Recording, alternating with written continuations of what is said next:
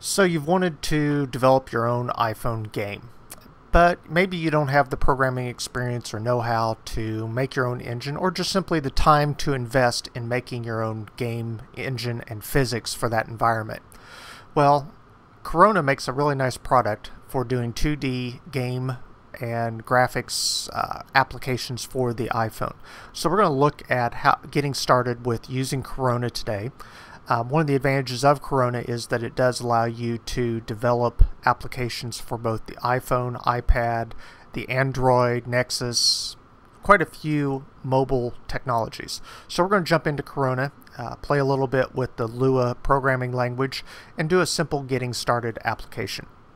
So here we are. We're ready to get started. Now, you have the option when programming with Lua on whether or not you're going to use Xcode, BBEdit, or Eclipse as your editor. Really, any kind of text editor is going to make your life a lot easier. I'm going to use the Xcode editor to do my work, so that'll make things a little easier. I have downloaded and followed the getting started from the Corona website. That has all kinds of valuable information. If you want more information on where these links are, you can go to my blog at burtonsmediagroup.com/blog, and I have a lot of information on where you can download the trial getting started for Corona, the trial SDK for Xcode, and you'll be able to jump right into this with very little expense at all. So I'm ready to get started. I'm going to go ahead and just simply create a new project. I'll just simply do a view base because really this part of it doesn't matter when you're using Xcode for it.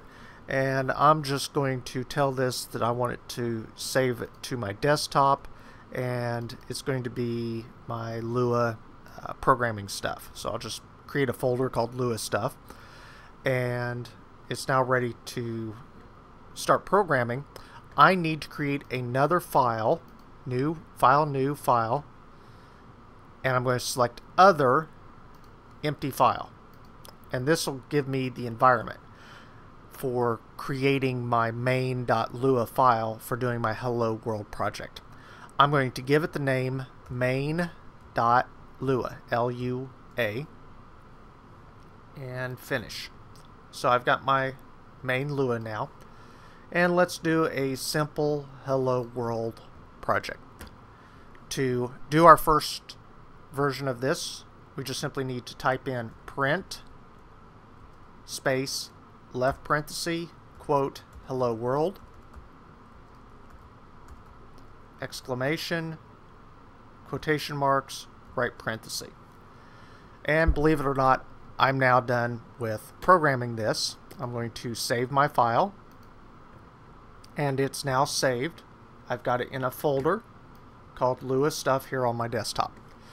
To run the application, I need to open up my Finder. I'm going to go to Corona, and I'm going to open up the Corona terminal. There we go. And I'll open up the dialog box that will allow me to find my application. So I'm going to go to Desktop.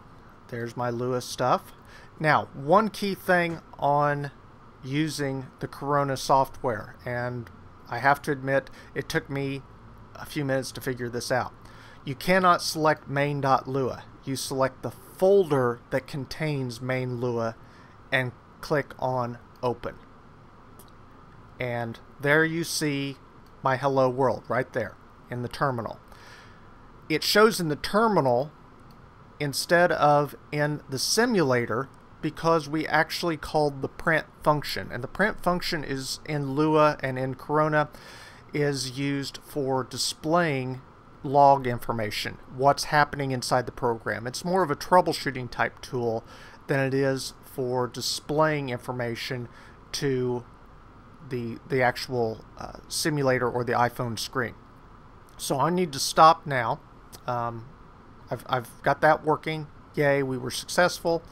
So let's go back and let's do something a little bit more interesting.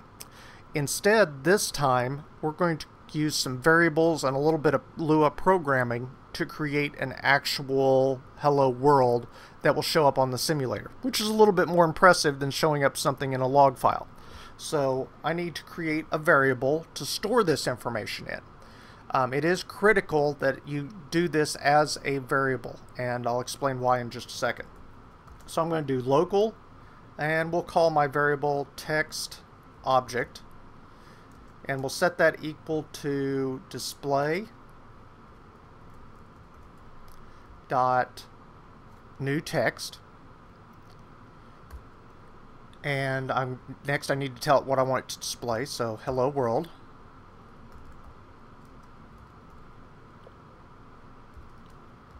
Comma. And then we need to give the location that this is going to be displayed at.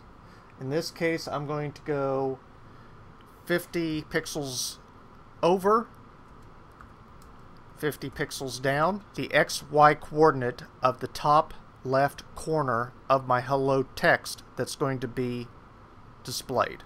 Then nil is a future tool that's going to be added to the display.new text. So right now we just simply need to put nil. And then the size of the text, and I'm going to go with 24. Now we're not finished.